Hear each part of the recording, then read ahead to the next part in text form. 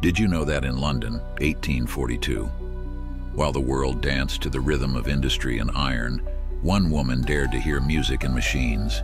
Ada Lovelace, daughter of the wild poet Byron, raised not on rhyme, but reason, taught that math could cage the chaos within. But Ada saw more than numbers. She saw dreams stitched into logic, poetry written in code. She met Charles Babbage, the inventor of the Analytical Engine, a mechanical mind decades before its time. But he built the machine, and Ada, she gave it thought. The world's first algorithm, a code for a machine that didn't yet exist. They laughed. They said machines could never think. But Ada wrote for a future she'd never see.